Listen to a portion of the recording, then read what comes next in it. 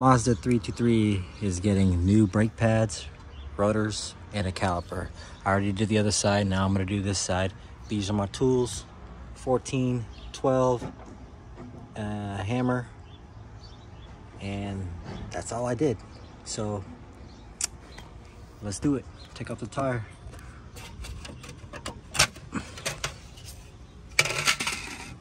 It's kind of late, but since I'm working on it right here in a second, I'm going to just put some penetrating oil on the bolts that I need off. And yeah. So, and this in the future, because I'm going to be replacing those struts sometime in the future. But yeah, just gonna spray in there and just let it sit for just a second before I start unbolting. It would have been nice to do this at nighttime, but okay, I need to bolt this too, or spray this too. Okay. All right, look at the old pads. You got rust all on them. I don't even see there's the other one. So I forgot I'm gonna need some needle nose pliers too to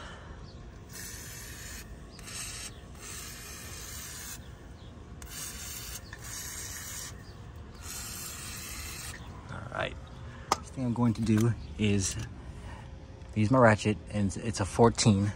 I'm going to take this bolt out, and these bolts have been in there.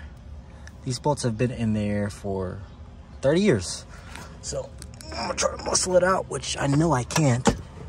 That bolt and this bolt right here, those two bolts. This one, and where's the other one at? Right here, that one. Let me zoom out. This one and that one, those two. But this is where the hammer comes into play. I'm going to tap it and break those loose. Wish me luck.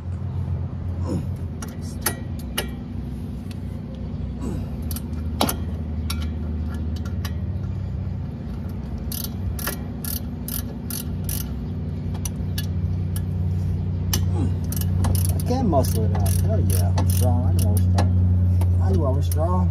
See that?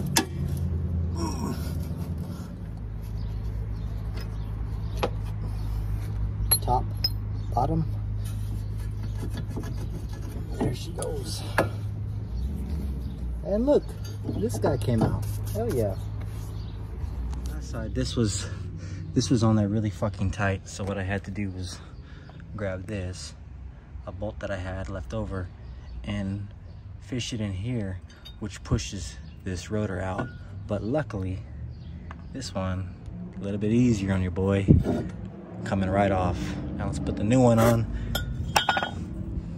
This is where the brake fluid comes into play, and you gotta be sort of quick, right? The quicker you are, the better. The last one I wasn't quick, but it's a 12 millimeter, and I'm going to take this out. This is where the brake fluid is. I'm going to take that out, and as fast as I can, put it in this guy. All right, that's what I'm going to do. That's what I'm about to do. I'm going to take that out and stick it in here as fast as I can. All right, let's do it. You can watch me embarrass myself. Forgive me. I had to put those two bolts back in on the top and the bottom, not all the way, just enough to catch, just to break this loose. It was hard to break this loose with it hanging out, so I put those two bolts in the top of the bottom just for it to catch, and I broke it loose. Okay, with it 12. So now I'm going to take these bolts out. See, it was in there loose. See, it's already bleeding. I see the brake fluid coming out, so I'm gonna take this bolt out and put it in here as fast as I can.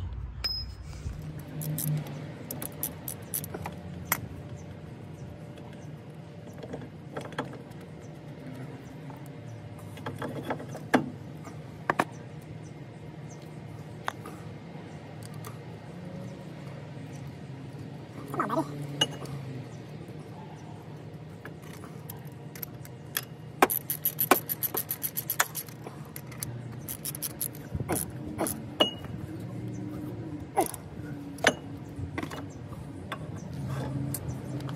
a fan of. This is the complicated part where, you know, all these, you have to take a picture and you have to kind of have a mind that works good, I guess. You have to take a picture and figure out how to take this out and put it back in. Now, I can show you a little bit like how this comes out of this hole right here. It pops up and out. I'm gonna have to get some needle nose pliers, and these go in like that. And to get these pins out, you hit it with a hammer.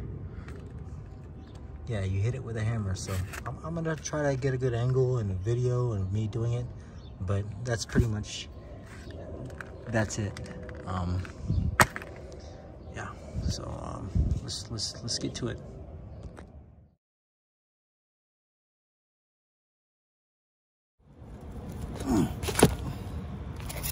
Fucking asshole.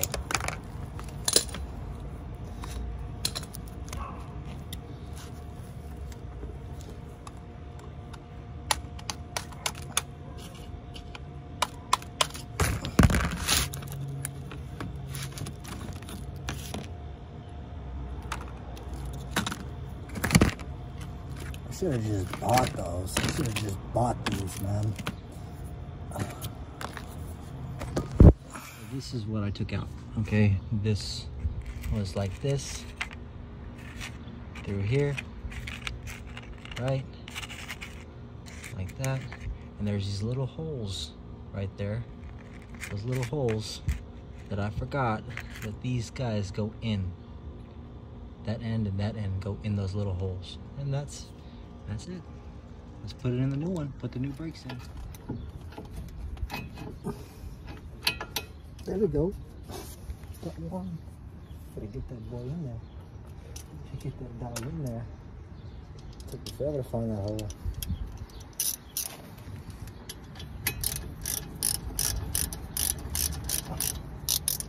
Maybe I'm going the right way this time.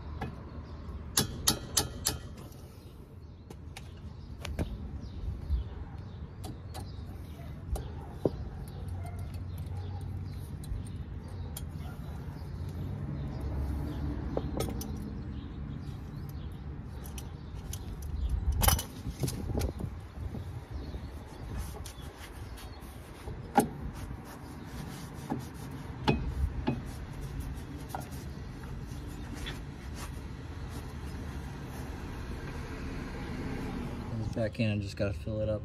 It went down a little bit. I gotta fill it up with some brake fluid and then put the tire back on. So everything's back in. So what she looks like.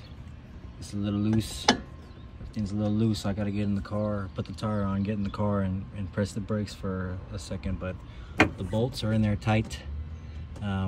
This shit, you know, it's in there.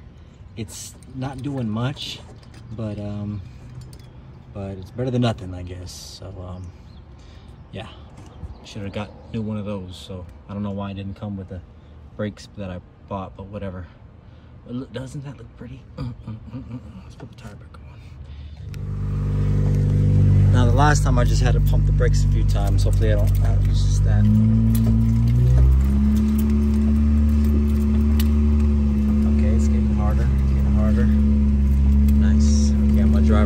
second. Well, I'm gonna see if the brake fluid went down a little bit.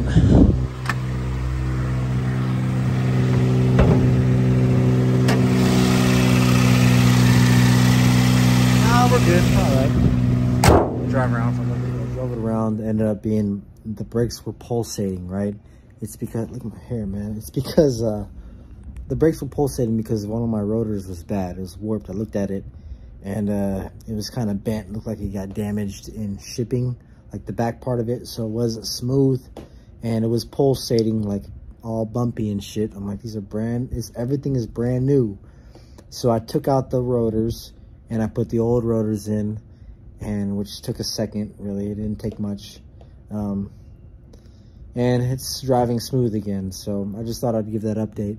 But now pretty much I have new calipers and new brake pads with the same rotors. I guess that if it ain't broke, don't fix it, you know. It wasn't broken. But the other side, the caliper, the reason why I wanted to do it was the caliper was leaking brake fluid. So my car was like leaking brake fluid while I'm driving, and I'm constantly kind of topping it off, filling it up once a week. So I'm like, I just need to fix it, which was just a caliper, and I can't buy just one caliper. I have to buy 2 calipers. Might as well do it because I'm restoring this car. And the rotors, might as well replace the rotors, but they ended up giving me some bad rotors. But anyways, old rotors, new calipers, new brake pads. Driving good. Driving good. Good enough for me. All right, guys, peace out.